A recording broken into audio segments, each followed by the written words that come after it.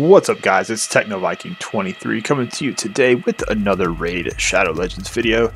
And in today's video, I thought we would go ahead and recap the first run of the Doom Tower, since it is coming to an end. I think tomorrow is the last day for it, but I'm pretty much done. I thought I would go ahead and kind of take a look at it once I get my cat off my desk. She's always getting in the way here. But I thought I would just kind of look at it, give my thoughts and opinions on this first run that we've had for the last 4 weeks, kind of go over the content, give my final thoughts on it, and kind of, I guess, start to look forward to the next Doom Tower that will launch here in a couple of days. I did wind up dabbling a little bit in the hard Doom Tower. I only got to floor number 5, and these runs were taking like 5 to 7 minutes, so I just kind of gave up. It wasn't really very enjoyable to attempt all that quite yet. We did manage to make it all the way to floor 100. If I take a look at my clan, I believe, yeah, I'm in the top 5 here, but a lot of us kind of got stalled out on this floor 100. A couple of people finished the whole thing here. Managed to do 7 secret rooms on this run, but I just simply cannot get past this level 170 Scarab King. He is just giving me all kinds of problems.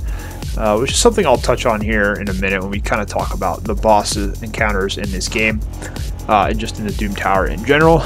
But I have to say, I enjoyed the Doom Tower, but there's a few things kind of keeping me from going into it like 110%. It's just mainly the silver cost of having to regear some of your champions to use, especially for these boss fights where you need specific champions with specific mechanics, like shielding or decrease enemy max HP. You may have to throw a destroy set on someone, which destroy was a set no one was using, and now all of a sudden we need it for the Doom Tower. So swapping artifacts, then having to rebuild artifacts, it gets very expensive. And as a player who's not quite at the point yet where I can do like 30-second or 1-minute spider runs to build up a bunch of silver, it takes me a couple hours every night if I'm focused on it, running spider and just selling everything. I can maybe get 4 or 5 million silver, which then of course is quickly blown leveling up artifacts. So I'm mainly gearing my champions right now for arena, and also for trying to get through level 20 dungeons. I'm up to I think spider 19 now, and I've done dragon 20. And I'm just kind of working on trying to finish those dungeons to the point I can start farming up some good 6-star gear. And I honestly just don't have the silver to come in and re-gear my champs every time I get to a new boss encounter in the Doom Tower. So we kind of stalled out on floor 100, and if you see here, you can see here it's basically 3 weeks, 4 days. There were some times I didn't play Doom Tower for a day or two. I just didn't care about it. It got to the point where I was like, I think it was the Magma Dragon. I was just coming in here and doing my 10 auto battles on him just to get the materials to make the 4 and 5-star gear, because I just kind of got tired of it. I got tired of shifting champions around. I got stuck around the mid 80s for a little while, and then when I got Scylla the Drake's built, she really helped me progress up to the rest of this. Nether Spider really was not too bad the second time we fought her. You just kind of have to know the mechanics of the fight, save your nukes for the little spider babies. So she wasn't too bad, but I think the bosses in general maybe need a couple of tweaks here and there. Quite honestly, the Frost Spider was pretty easy. The only thing there is you got to have the HP burn on her when she dies so she doesn't revive herself. Magma Dragon, I don't know how he is in the hard Doom Tower, but in the normal tower, he is kind of a joke.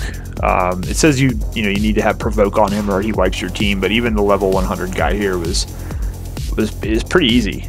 I think I had one character with Provoke with Caden, and we just nuked him down pretty quickly. He wasn't really too bad.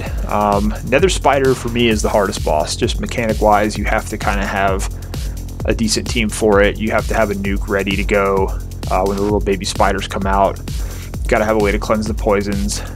So I kind of like this boss fight. It makes you think a little bit. Some people are actually calling for her to be buffed a little bit, but I hope if they do that, it stays in the hard tower, because a lot of the up-end players complaining that Doom Tower was too easy for them. So I'm like, if you're going to buff anything, keep it in the hard tower, because those of us that are mid-game trying to get through normal tower, we're doing okay. We're having to deal with the boss mechanics just fine. So we don't need any buffs on these bosses here, especially this guy right here. This is an interesting boss, the Scarab King, because if you have the right champion for this, or the right gear, this boss fight is kind of a joke. But if you don't, you're going to get stuck on this guy. And basically what I've been seeing from some of the people in my clan, and then also just seeing some of the higher end players, the way they're beating this guy and most of the other bosses is they're just not letting the boss ever have a turn, which is kind of a stupid mechanic if you ask me. So basically the way to get through Doom Tower is to make sure you have like God mode speed on all of your characters so they can go first. And that's basically what people are doing to beat this guy, is they're going first, they're getting their turn meter reduction champions in there, and they're never letting the boss take a turn. So that's not really dealing with boss mechanics, that's kind of just completely avoiding the boss mechanics. And I guess that's what a lot of people are doing on most of these boss fights, especially in the hard Doom Tower. But me being a mid-game player, I'm not quite at that stage yet where I have the gear to deal with that. So personally, I think they're going to have to do something about the Scarab King's mechanics. I'm not sure what, but I just know a lot of people are having trouble getting past him, because if you don't have the specific champions and you don't have the specific gear with the speed numbers to get by him, he's pretty tough. So that's kind of my thoughts on the bosses. Overall, though, I kind of enjoyed it. I enjoyed the spider fights. They were pretty mechanically intensive, and you just kind of have to pay attention and manual it a little bit, which that may be something a lot of people aren't used to, is having to manual things in this game. But you definitely have to manual Nether Spider, unless you just have some crazy nuke team that goes in and like 3-hits her, but I don't have that either. And then Magma Dragon is pretty easy, so got a decent mix. But I just think the Scarab King is going to need a bit of a look, because when you come down to him all the way down here, like, he's really easy to beat in the lower levels of the tower, but when you get all the way up to the top, he's a little bit more difficult. So that's kind of my thoughts on the first run here. Now, I'm not sure if these bosses are going to change. I think there was an interview I saw with one of the player community managers, and I think they said it's going to be, the Doom Tower is going to be pretty much identical for the next 2 runs. And I think sometime in March they said they're going to start bringing in some of the newer bosses and maybe changing up some things. So we'll kind of see. They said they're going to let it run for a little while and then decide what they need to tweak on it. And they said something about a bunch of free-to-play players beat the hard tower, which I don't believe that for an instant. Yeah, it's the same data they're pulling that says no one liked the battle pass, so I don't agree with that at all. The secret rooms are something else that I'm going to be interested to see if those change, because we were able to do 7 of them. There's 12 in each tower, and they drop the fragments from these champions that are basically tied into the Doom Tower. Let me go out. We'll take a look at that real quick. So let's see. We've got our fragment summons. So you've got these guys here. So we got 21 shards of Archmage helmet. Basically 3 shards for every secret room. So you got to think that took us an entire month. So at this pace, you know, obviously we're hoping to improve and do more secret rooms next time.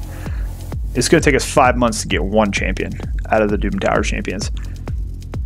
So personally, I feel like they need to adjust the number of shards that drop. Maybe you get 5 per room or 6 per room, because I feel like at this rate, really, other than the top level players, who, and even them, if they're clearing all 12 secret rooms, they're only getting 36 shards a run. So it's going to take them at minimum basically 3 full runs of Doom Tower, which is 3 months, to get one of those champions. And I think that's a little ridiculous too, because you can't pull these guys from shards. So we're not really going to know if any of these champions are good for at least 3 months. Now you can look at their kits and kind of determine, yeah, they may be decent, but a lot of these champions are just going to take a while for people to get. And then the other thing too is, like, I don't know, are they going to rotate which shards are available in each tower? Like when they go, you know, we had Archmage helmet this time, but next time when it opens up in another couple weeks, is it going to be, or a couple days, is it going to be Rian the Conjurer? Because then that's going to make it even harder to get 1 champion right in a row if they do something like that. So I don't know. I think they need to adjust the rewards a little bit, just in general. The rewards feel kind of lackluster. I mean, it's nice to get the chickens and the silver and the energy, but if your account's at a level where you're able to progress pretty far in the normal Doom Tower, you really don't need 3-star chickens and, you know, most of the gear that's dropping.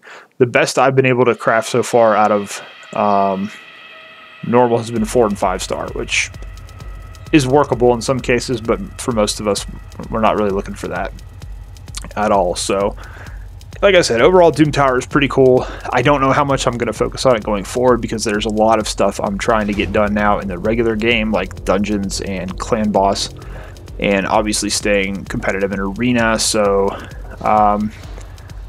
until Plarium does something about the silver grind in this game, I don't think Doom Tower is going to be very enticing content for a good portion of the player base.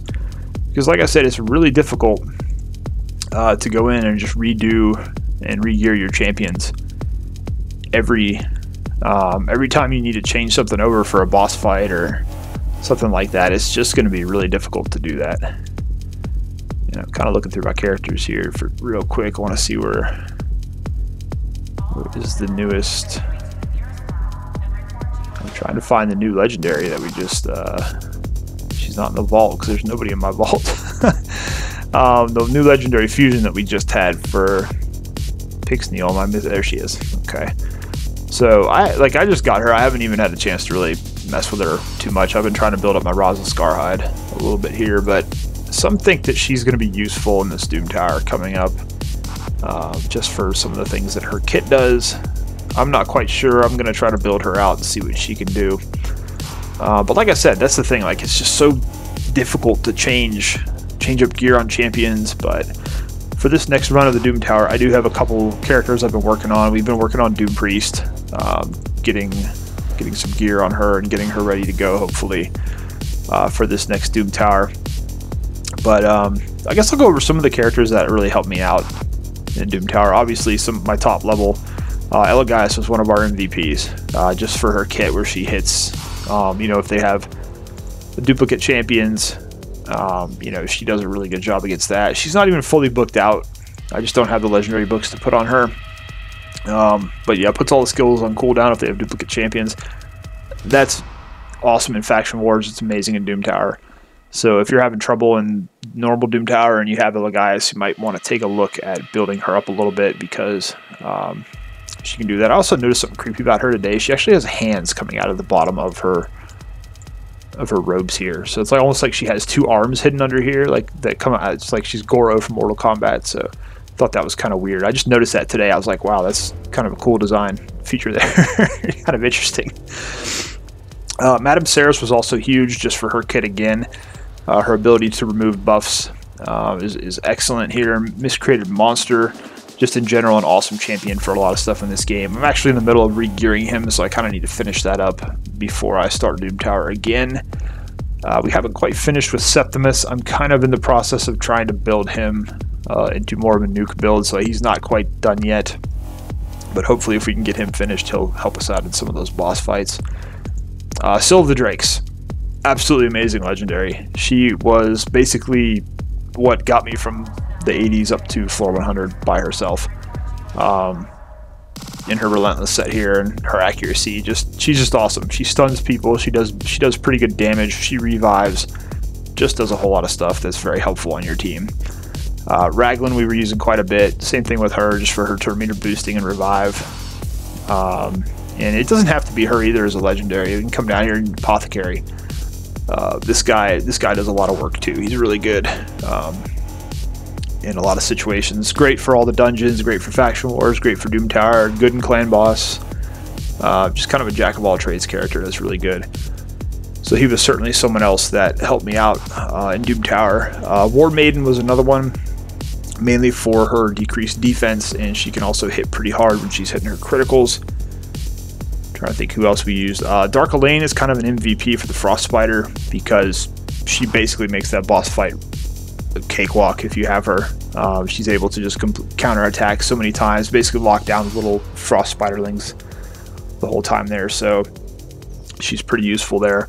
Rosin Scarhide, also great character for using in the Doom Tower, and also a fusion champion that you can get pretty, I don't want to say easily, but you can access him even as a free-to-play player, so definitely a champion you want to kind of go after, and he's good in the tower. So I've got a Royal Guard I'm building up. I've got a Sylar I'm building up as well. You know, I've got Skull Crown still here at 50. We got a lot of champions that could help us out in this Doom Tower. We just haven't had a chance to really get them built up yet. Bellower 2 is another good one. Painkeeper. I mean, we've got a lot of stuff here that just working on gear and building them up more so for in-game dungeons and hopefully we can bring them over for the Doom Tower, and it will help us out in this next run.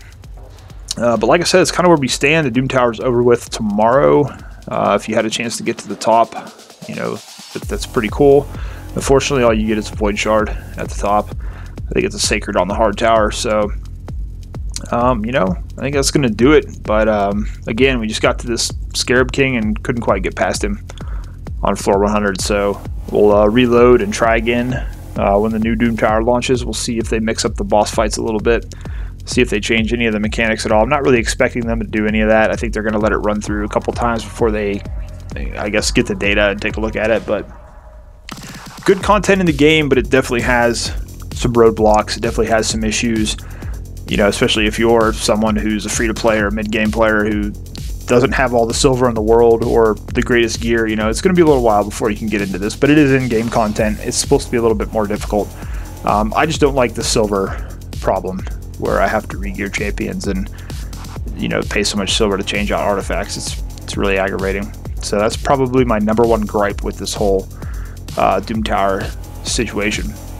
Also getting the secret room shards. We'll see how that goes forward, if they're going to switch up the champion shards being offered or if it's going to stay on the same for a little while. I'm not quite sure how they're going to let that play out there. But anyways, guys, let me know down below how you did in the Doom Tower, if you managed to progress that far, if you managed to complete it either on normal or hard. Again, we're talking mainly about normal here, as I say all the time. This raid content on my channel is geared more toward early and mid-game players, more toward free-to-play players.